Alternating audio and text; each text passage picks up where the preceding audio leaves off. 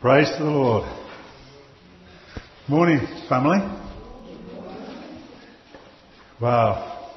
God is great and greatly to be praised. You know, I think sometimes we have too small an idea of who our God is. Amen. Our God is huge. He's mighty. He's wonderful. He's glorious. Let's give him the praise that he so richly deserves. Let's just bow our heads just for a second. Heavenly Father, I just come before you and I ask that you would speak through this word today to all our hearts, Father. Let your word be heard, not mine. And let your name be glorified and not mine. For I ask it in and through the precious name of our Lord and Saviour, Jesus Christ. Amen. Hallelujah. Turn to Ephesians 4, please. Ephesians chapter 4. Is that too loud? No. Okay. Can't hear it very well here. So. Ephesians chapter 4, I'm going to read the first 24 verses. Ephesians 4 from verse 1. I therefore, the prisoner of the Lord, beseech you that you walk worthy of the vocation or calling to which you are called, with all lowliness and meekness, with long-suffering, forbearing one another in love, endeavouring to keep the unity of the Spirit in the bond of peace. There is one body and one Spirit, even as you are called in one hope of your calling. One Lord, one faith, one baptism, one God and Father of all, who is above all and through all and in you all. But unto every one of us is given grace according to the measure of the gift of Christ. Wherefore he said, when he ascended up on high, he led captivity captive and gave gifts unto men. Now he that ascended, what is it but that he also descended first in the lower parts of the earth? He that descended is the same also that ascended up far above heavens, that he might fill all things. And he gave some apostles and some prophets and some evangelists and some pastors and teachers. Thank you, Nikos. For the perfecting of the saints, for the work of the ministry, for the edifying of the body of Christ, till we all come in the unity of the faith and of the knowledge of the Son of God, who unto a perfect man, unto the measure of the stature of the man, Christ Jesus, and to the measure of the stature of the fullness of Christ, that we henceforth be no more children, tossed to and fro and carried about with every wind of doctrine, by the sleight of men and cunning craftiness, whereby they lie wait to deceive. But speaking the truth in love, heard that again today, may grow up into him in all things, which is the head, even Christ, from whom the whole body, fitly joined together and compacted by that which every joint supplies, according to the effectual working in the measure of every part, maketh increase of the body unto the edifying of itself in love. This I say therefore, and testify in the Lord, that you henceforth walk not as other Gentiles walk, in the vanity of their mind, having the understanding darkened and being alienated from the life of God through ignorance that is in them, because of the blindness of their heart, who being past feeling have given themselves over to lasciviousness, and to work all uncleanness with greediness.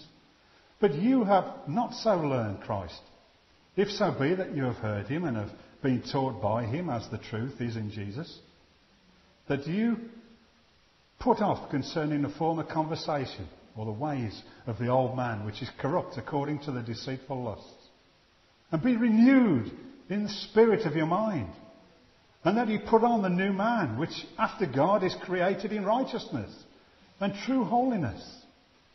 And may God bless his word. Praise the Lord. I want to thank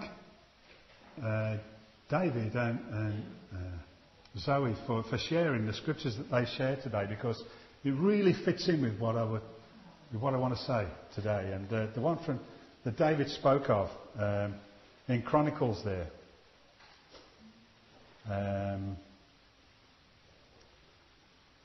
Where was it now?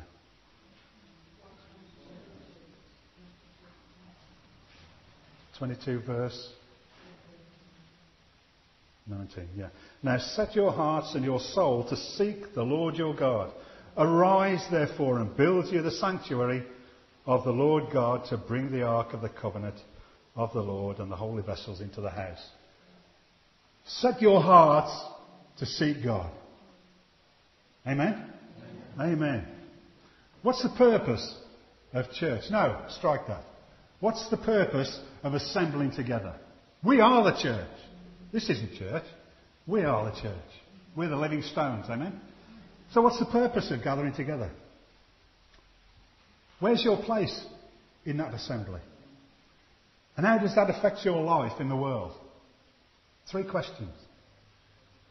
And I would imagine that every single one in this place, at some time or other, have pondered one or more of those questions. 3 questions. How many have pondered them? You might be thinking about it right now. Why do we get together? What's my place here? What's my purpose here? And how does that affect my life in the world? Well, we're going to look at that today. And the Apostle Paul in the section of the letter to the believers in Ephesus that I read is one good example of Paul wanting to share his experience and his knowledge to the brothers and the sisters in Ephesus. Paul was in prison when he wrote this. And so these were some of the last words that he would have written. Do you think they probably would have been important words? Of course they were. So we're going to look at them and see what he and the Lord Jesus wants us to understand from this. I've called this message, In Jesus' Name. Now that might sound funny from what I've just read, but bear with me. It's important. In Jesus' name. I wonder how many people here have often used that phrase. Use it when you pray or whatever. In Jesus' name. And we use it a lot, don't we? I've used it. I still use it. Yeah? But what does it mean? What does it mean to you to say, in Jesus' name? Is it a special phrase, a formula that you use? Or do you think it holds some magical power to grab the heart of God? Do you think it has it's like a special key that we can use to open the heart of God, to answer our prayer or to do what he wants? Of course it isn't, is it? But what does it mean? In Jesus' name.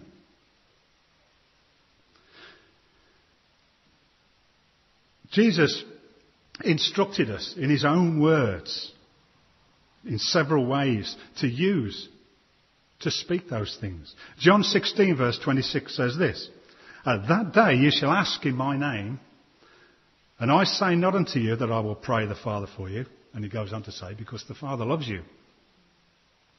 He will do it from his love for you. Or again, to gather in his name. He encourages us to say this. For where 2 or 3 are gathered together in my name, there am I in the midst of them. We heard that again today. Where 2 or 3 are gathered in my name, there I am in the midst of them. Or even Luke 21 verse 8. That was Matthew 18 verse 20, by the way. Luke 21 verse 8 says this, And he said, Take heed that you be not deceived, for many shall come in my name, saying, I am Christ, or I am Messiah. And the time draweth near, go ye not therefore after them. Many will come in my name. What does it mean? In my name. Well, there's obviously something far more significant about that phrase, isn't there? Than just at the end of a prayer tacking on, in Jesus' name. And then everybody saying amen. It's far more important than we sometimes realise. And we're going to look at that. So what does it mean? Well, if we look at marriage, we get some idea. When a man and a woman come together in marriage, they go through the ceremony and the wife takes on the surname of the husband, doesn't she? So she lives in his name. They become one flesh. Under God, they become one person. United. They become one flesh. And that taking on of the husband's name is a symbol of that. So wherever they go, wherever they are, whether together or alone, they represent the other. Because they're parts of the whole. They protect one another when they're alone. I hope you do anyway. You protect your spouse if someone is slandering them, wouldn't you? Maybe not. You'd protect them, wouldn't you? Yes. Okay. So you get the idea. That when you become one in marriage, you're becoming one flesh. Taking on that name really symbolises the fact that you're no longer two individuals. You become one unit. And the longer... How many people have been married here over 5 years? Put your hands up. How many people here have been married over 20 years? How many people have been married over 30 years? How many people have been married over 40 years? Praise the Lord. 50? Not quite. No. But I want to ask you, the longer you are married, do you become closer together? Do you tend to think more alike? You become to know what the other likes, what the other dislikes, how the other feels, even if they don't say how they're feeling. Sometimes just by their quietness you know how they feel. Is that right? But it's that growing together, isn't it? It's that growing together as one that is the thing, isn't it? And that really is what being in the name means. It's being in the character of, in the nature of. If you look at the phrase in the Hebrew, that's exactly what it means. To be in the nature of, in the character of, or after the character or the nature of that person. And in this case, it's in the nature of Jesus Christ, our Lord. They're no longer two people, they're one, and they think and move as one. The more that they live together, the more that they are together, the more they share together, and the more they work together as one. It becomes one beautiful, united person. And that is exactly the picture of the relationship between Jesus Christ and his body. Why do you think God instituted marriage?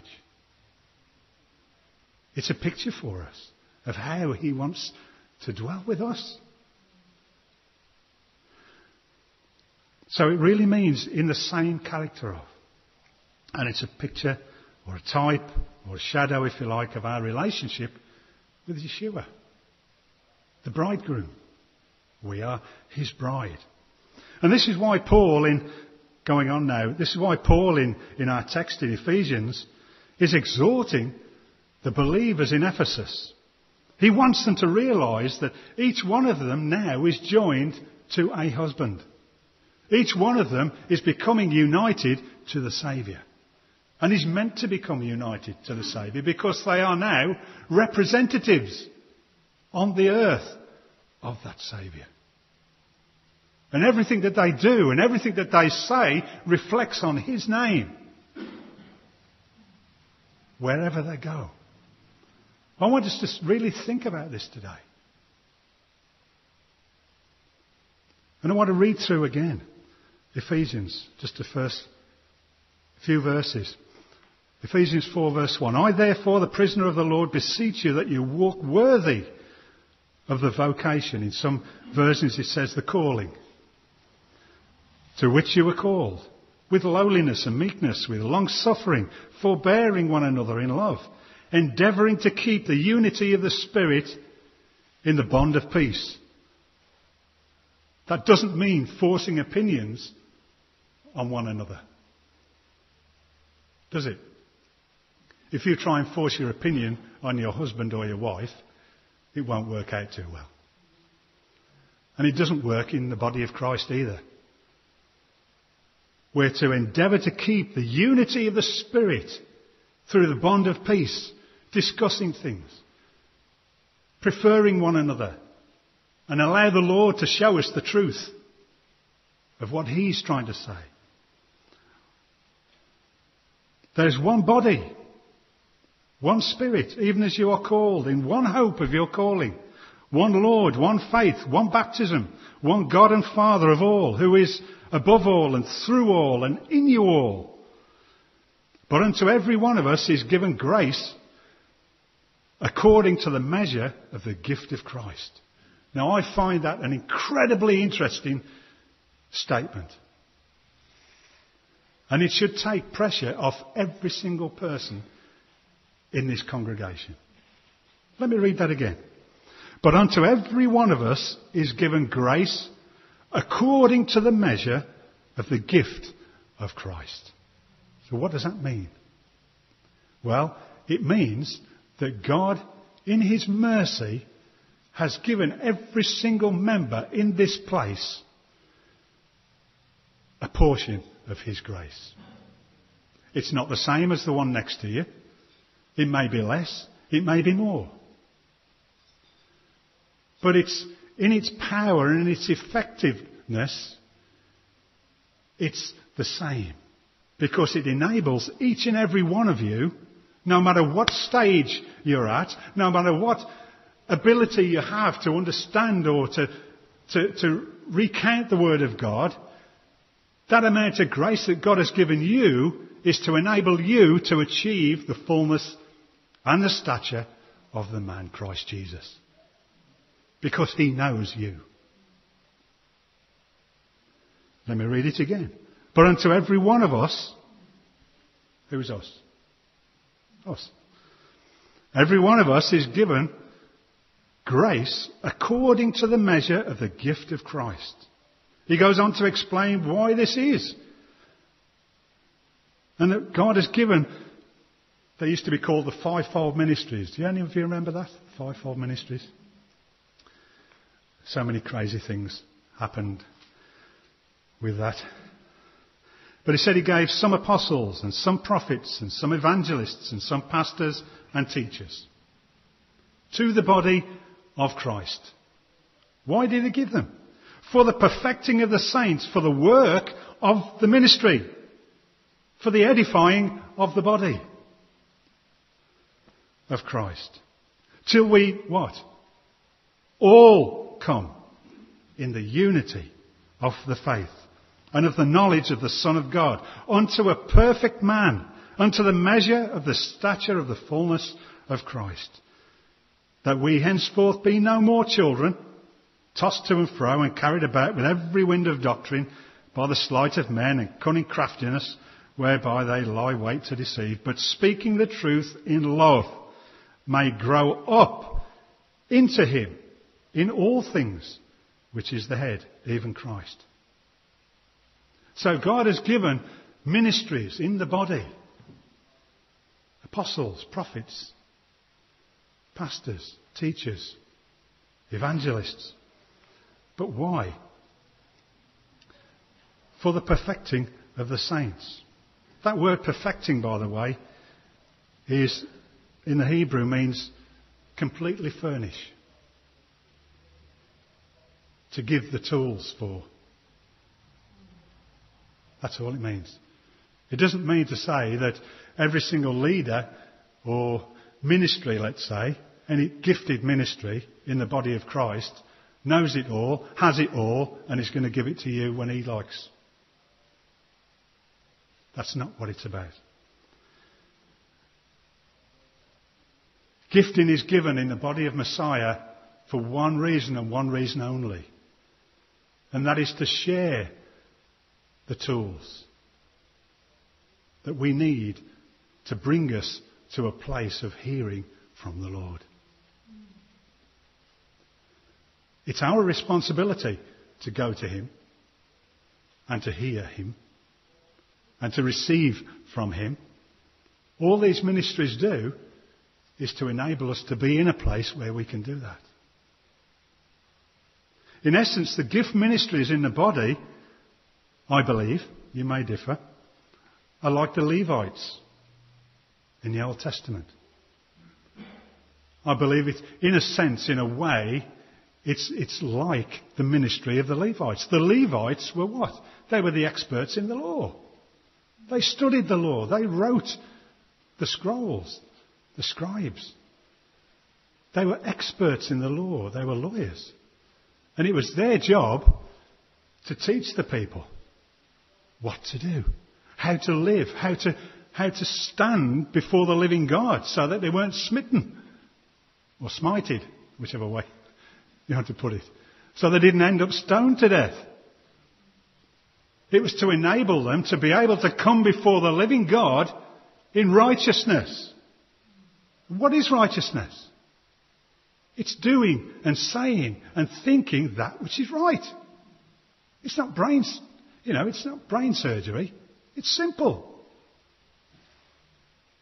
Being righteous before God is having our mind renewed. Our lives clean before Him.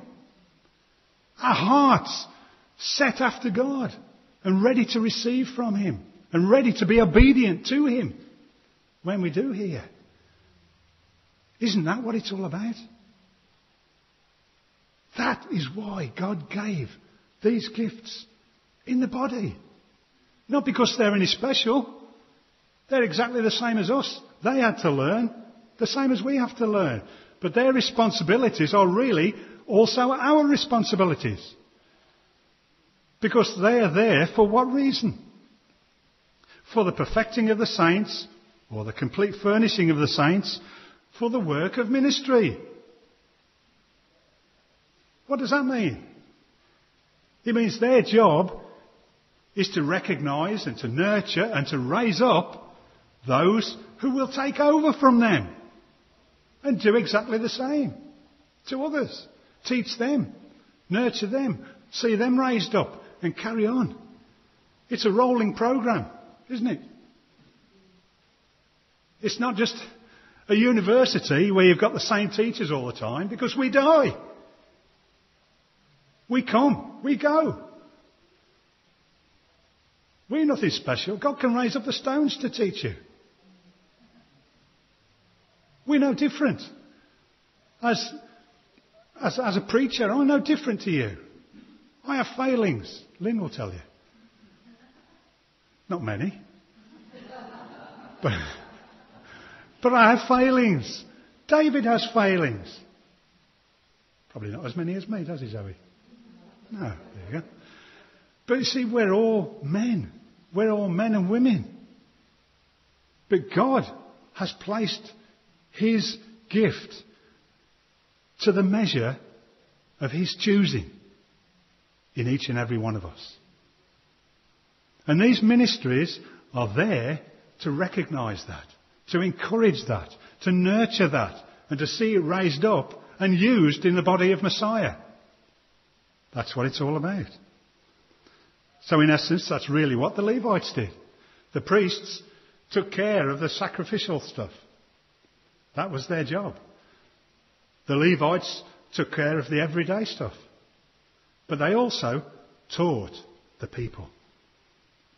And we're going to look at that in a moment. Teachers, by the way, are not here, and preachers aren't here to teach you everything about God. I'm sorry to deflate you. And I'll tell you a secret. We don't know everything. Really? Thank you, brother. Truly, we don't know everything. David doesn't know everything. Jacob doesn't know everything. Tom Lorry doesn't know everything. None of us know everything. Only one knows everything, and He is at the right hand of the Father in glory.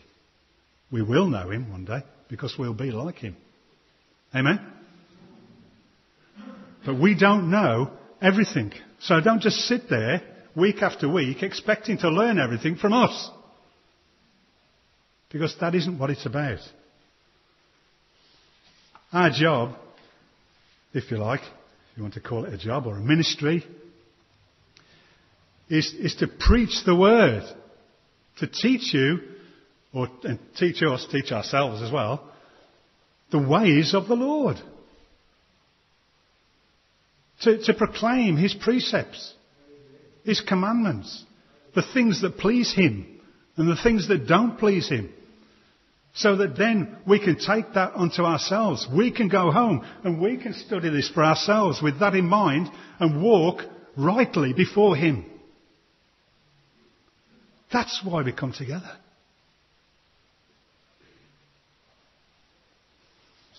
And I believe Paul explains this so well in Ephesians 4.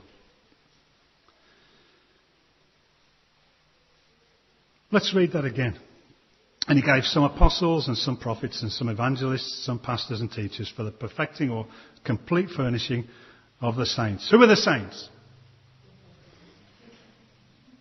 Come on, believers. Who are the saints? Believe it. That's what you are. For the work of ministry, for the edifying of the body of Christ. Did you know it's part of your responsibility to edify me? And to edify Dave and the children and Zoe and one another. We're to edify one another. We're to build each other up in the faith. That's what family does, isn't it? Till we all come in the unity of the faith and of the knowledge of the Son of God unto a perfect man, unto the measure of the stature of the fullness of Christ. That's what it's all about. That's why we come together. And that's why Scripture tells us that we should gather together more and more as we see the day approaching.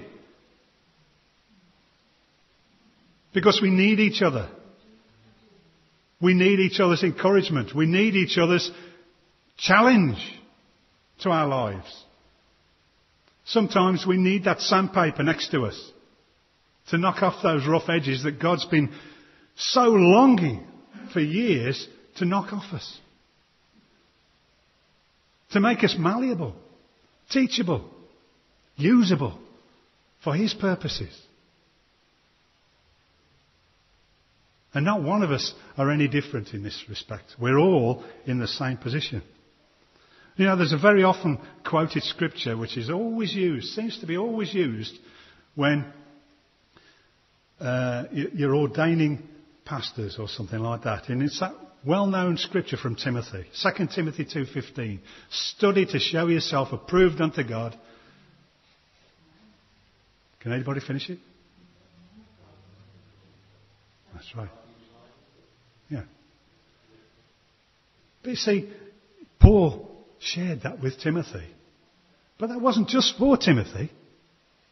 That's for each and every one of us. Study to show yourselves approved unto God. Why? So we know what pleases him. So we know what displeases him. So that we know how to rightly walk before him. And rightly reflect his likeness in the world. That's why we do it. And it's true that somebody who's in a place of responsibility, authority, for want of another word, responsibility in the body, a pastor or a teacher, preacher or whatever may be, has an extra responsibility.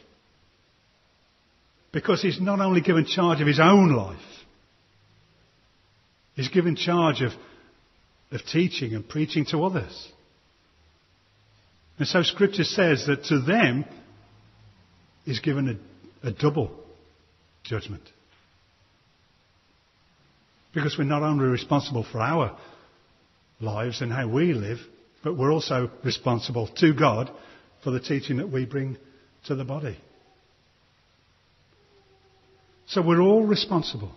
We're all to recognise and nurture others in the Lord. As I've already said, this is exactly what the Levites did. They were teachers of their day. Let's look at a couple of examples. 2 Chronicles, if you want to jot these down and read them for yourselves later. 2 Chronicles 35, verses 5 and 6. 2 Chronicles 35, verses 5 and 6. This is King Josiah. And stand in the holy place according to the divisions of the families of the fathers of your brethren, the people, after the division of the families of the Levites. So kill the Passover and sanctify yourselves and prepare your brethren, that they may do according to the word of the Lord by the hand of Moses. Josiah was a good king. He knew how to get his people understanding and knowledge. It was to use the wisdom and the knowledge of the Levites, the scribes, the teachers, those who wrote down the law, those who understood the precepts and the commands of God. The second one, a more clear example, if you like, is 2 Chronicles 17, a little bit previous, verses 7 to 10. This is Jehoshaphat, another good king. 2 Chronicles 17, verse 7. Also in the 3rd year of his reign, he sent to his princes, even to Benhail, and to Obadiah, and to Zechariah, and to Nathaniel, and Micaiah, to teach in the cities of Judah. And with them he sent Levites, even Shemaiah, and Nathaniah, and Zebediah, and Asael, and Shemaiah, and Jehonathan, in other words, and Adoniah, and Tobiah, and Tabadai, some of these names, boy. I do choose some difficult scriptures for myself sometimes. Levites, and with them Elishama and Jehoram, priests. And they taught in Judah, and had the book of the law of the Lord with them, and went about throughout all the cities of Judah, and taught the people.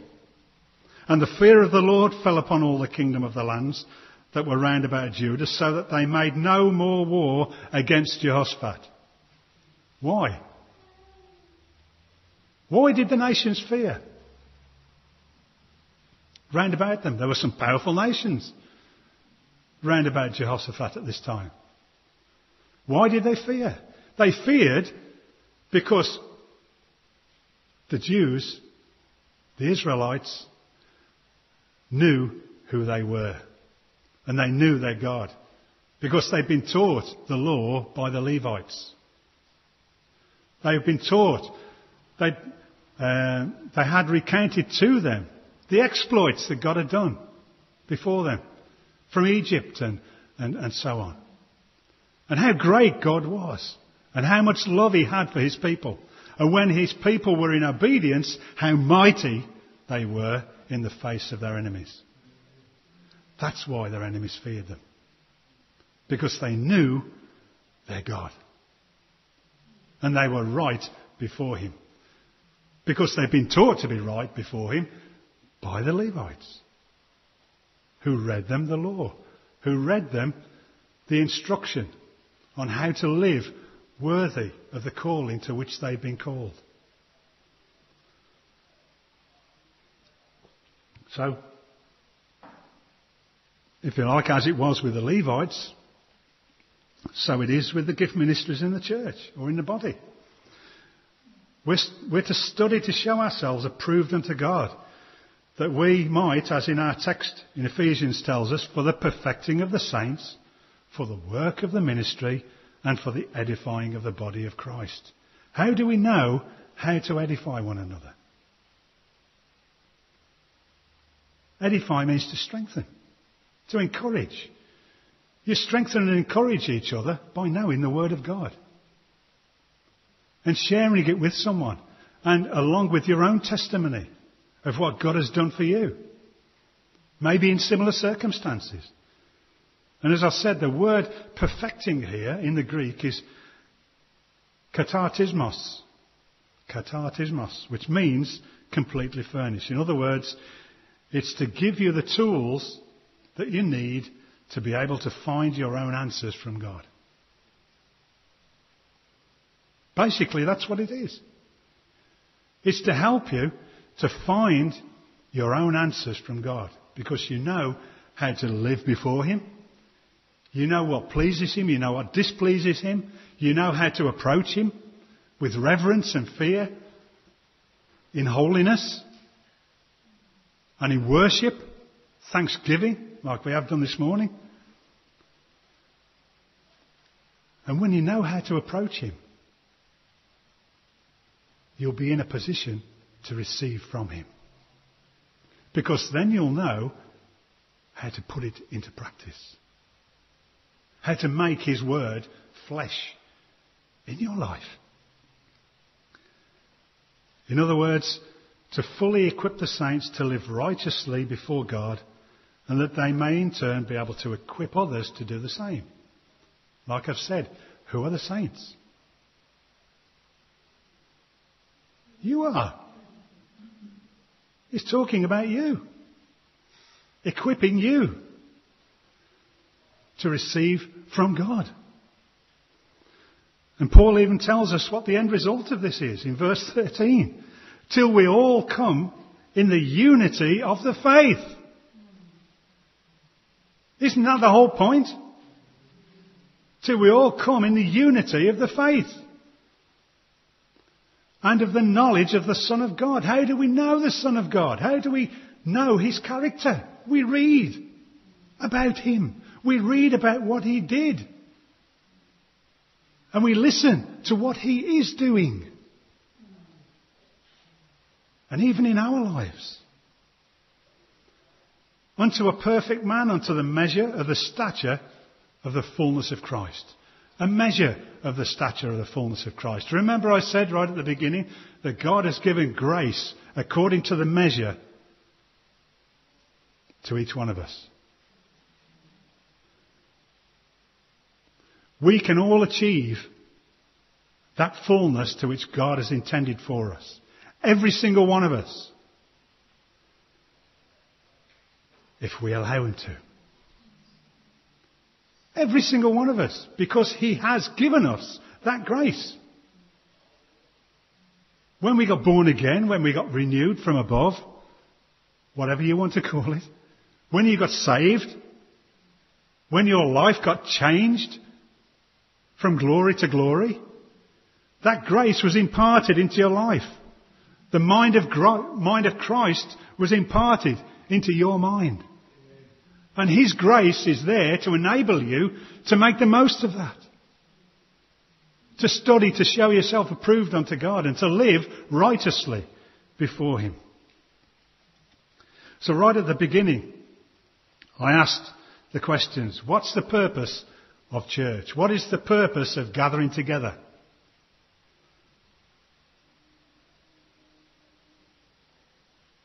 What's my place in it? And how does that affect my life out there in the world? We began by understanding a phrase. In my name. In my name. And this really is the essence of the answer. That God, I believe, has laid on my heart in this message. That we really and truly understand what it means to be in his name. Because the whole point of the ministries that God has placed in the body of Christ is to guide each and every saint towards the character and nature of Jesus Christ. So that they can achieve that level of fullness of the stature of Christ that God intended for you. Through an increased knowledge of the Word of God and an understanding of his ways. Understanding of how he moves amongst us. And what he does through us and in us. And only then by our obedience and submission. Oh, there's a nasty word. It's not taught very much in churches anymore, is it? Submission to the Word of God. Submission to the Son of God. It's gone awful quiet. There is an important sense where we need to submit to his will. Because his will has to become our will. Because until that happens, we are not in Jesus' name.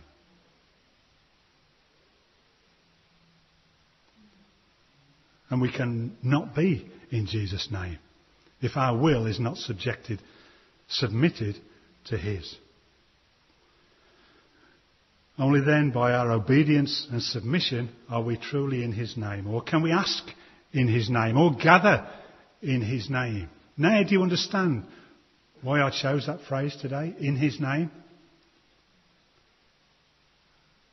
Will you think about that a little bit differently when you use it in future? I will. Now, I'm not in any way saying that you're not to use that phrase. I'm not saying that at all, but understand what it really means. To be in his name. To gather in his name. To be called and chosen in his name. Ephesians 4 verse 7 and verse 16 tell us that God has given us, every one of us, the grace we need to achieve this task. And the same amount, as I've said before, is not given to everybody. But enough is given so that each can live as they should live before a holy God. The whole point of the body coming together, in answer to the first question, is that we can grow in his righteousness.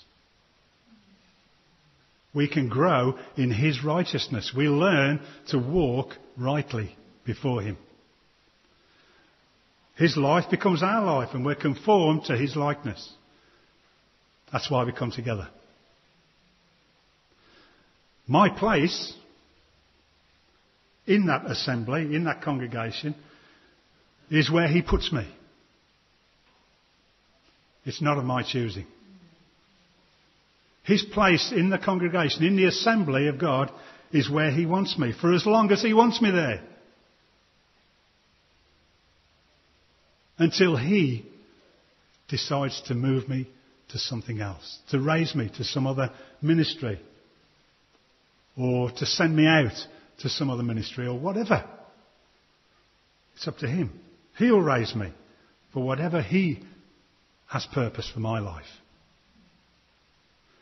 How does that affect my life in the world? Well, there's a logical progression here, isn't there? If I've been obedient in whatever the Lord's put before me, then I'll be moving, walking, living in the character of Jesus. I will be, if you like, a little Christ. And I say that guardedly. I will walk after the likeness of Christ. Do you know, that's what really being a disciple actually means. Is being that rabbi that you follow. I spoke before one time about the idea of a disciple in Jesus' day and before was not to be like the rabbi, but to be the rabbi. To be where he was in God. Is that your desire today? Is that your desire when you come into this place? Is that your desire when we meet together for a prayer meeting or a Bible study? To be like him? To be just like him?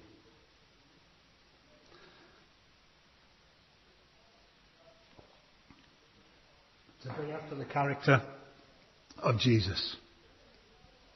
Then the world will see him and not me. The world will see his likeness and see and fear and turn to him. That's what it's all about. That's why we're here. To be lights in the darkness. To be little Christs in the earth.